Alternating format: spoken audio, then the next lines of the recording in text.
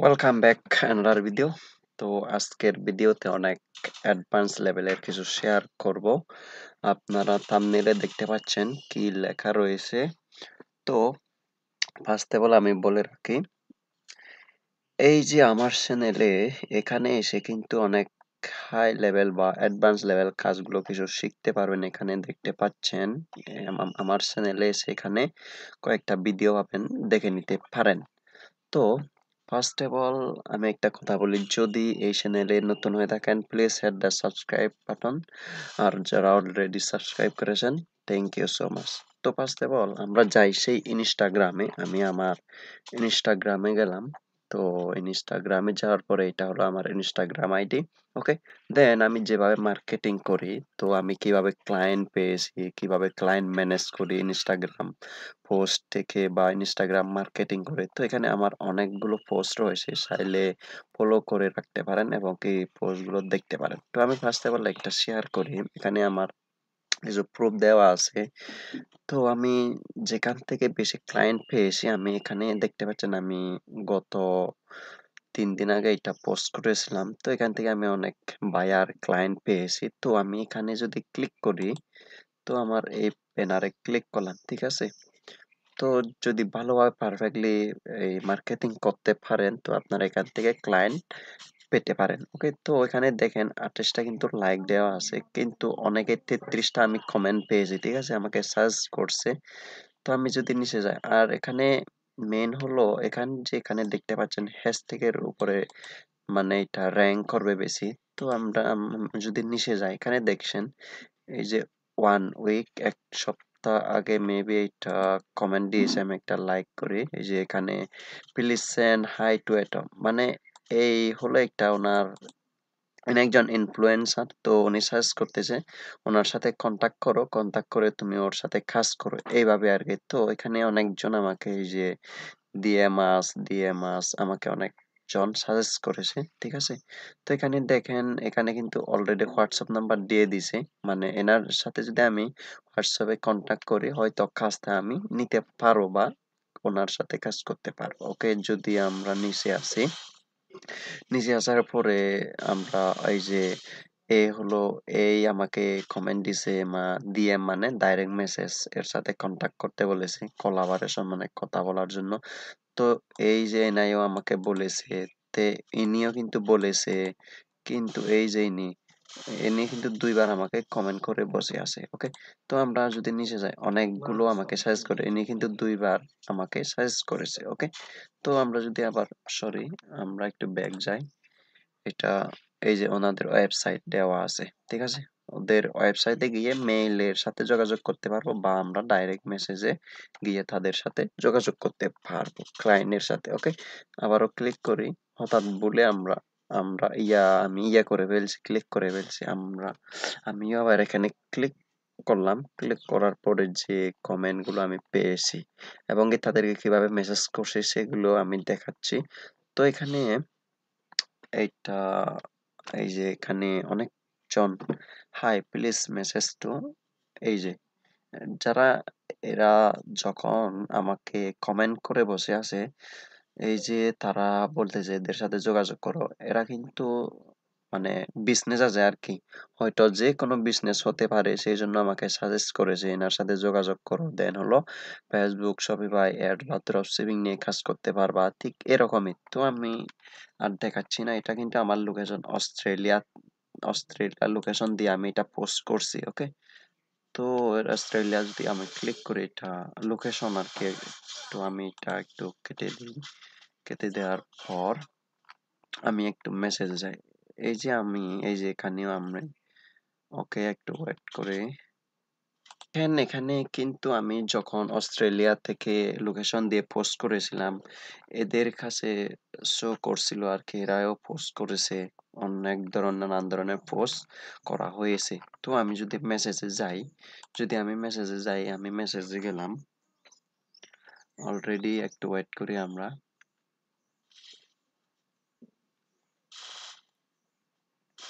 আমাকে কিন্তু already request মেসেজও করেছে তাদের সাথে কাজ করার জন্য। ওকে, তো এই যে আমি মেসেজে গেলাম, মেসেজ যাওয়ার পরে প্রাইমারি জেনারেল মেসেজ আছে, আমি প্রাইমারি মেসেজ দেখাচ্ছি তাদেরকে আমি কিভাবে অফার করছি।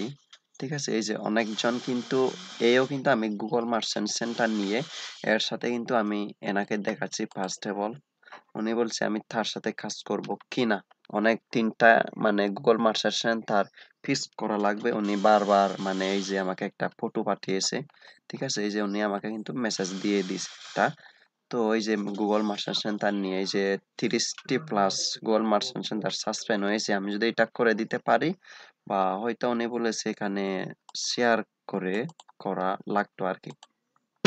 তো ও মাই গড, এখানে দেখেন অনেকজনের সাথে আমার কথা হয়েছে। এই যে এগুলি সব মানে তাদের অফিসিয়াল পেজ, ইনস্টাগ্রাম পেজে আমি তাদেরকে নক দিয়েছিলাম। অনেকজন এখান থেকে রাজি হয়েছে কাজ করার জন্য। আমি মেসেজগুলো শো করাচ্ছি না, জাস্ট আমি কিভাবে কথা বলেছি, কিভাবে অফার করেছি এবং কি তাদের কোম্পানির সাথে কিভাবে আমি ইয়া করেছি, মানে কনভারসেশন করেছি, এই সব রিলেটেড। এখানেও কিন্তু 7টা মেসেজ রিকোয়েস্ট চলে আসছে। তো আমি ওইগুলি দেখেছি, আমি দেখাচ্ছি না এইসব। অনেকজন আমাকে কিন্তু অফার করেছে কাজ করব কিনা। তো এখানে দেখেন অনেকে বলে ক্লায়েন্ট পাওয়া যায় না ইনস্টাগ্রাম থেকে, আসলে অনেক পাওয়া যায়। আমি একটা টিপস বলি, যখন রাত 8টা 9টা 10টা 11টা 12টা এই সময় রাত, এই সময় আপনারা মার্কেটিং করবেন সোশ্যাল মিডিয়া। যেমন লিঙ্কডইন থেকে আমি কিন্তু পাইছি। তো সেই বিষয়ে আমি একটা ভিডিও আপ করেছি, চাইলে দেখতে পারেন। ওকে, তো এখানে দেখতে পাচ্ছেন যে আমি ফেসবুক অ্যাডস মানে একটা কাজ পেয়েছিলাম। তো এখানে এই কাজের উপর আমাকে কমেন্ট করছে 18 জুলাই আমার একটা কাজ দেয়া হয়েছে।